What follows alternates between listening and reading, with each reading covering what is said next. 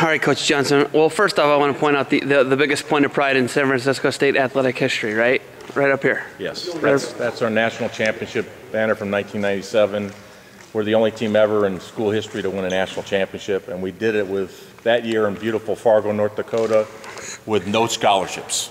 Wasn't it cold there at all, was it? It was minus 50 with the wind chill. Really? Yes. San Francisco State won the NCAA title minus 50 with the wind chill. Yes. In Fargo. Yep. In 97. Right. That's a little piece of history for you. You were the head coach? I was the head coach, yep. Okay, and this is where you guys also do your home duels. Right. This is where we have our home duels and also our tournaments. We put on 4 tournaments a year as well. So we just pack it in here and put 5 mats in and have our tournaments here as well. Are those good fundraisers for the wrestling team? Yep. That's where we make a lot of money. We raise about $35,000 a year, and mainly from tournaments. 4 tournaments. What are the 4 tournaments? 4 tournaments. We host a junior college tournament, a 4-year college tournament. We actually host a high school tournament, and then a freestyle Greco tournament.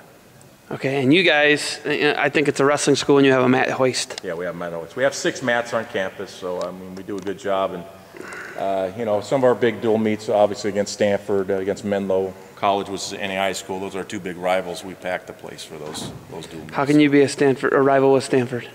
Because we've wrestled them every year since probably the 40s. So, yeah. Do you guys ever beat them? We beat them last year.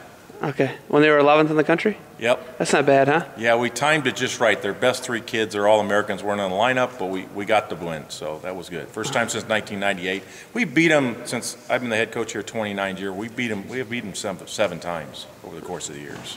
So you've been the head coach here 29 years. How many other times have you had 3 All-Americans like last year?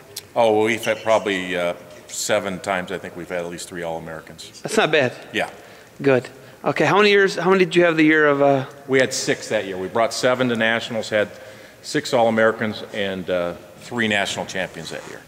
This seems like the acoustics of this would make for a loud duel meet. Yeah, it does. All right, Coach. Well, I like this. This place is pretty. It feels like a very intimate environment where you guys would definitely make a hostile environment, especially for Stanford. Yeah, it is. I mean, this gym's been here since 51, 52.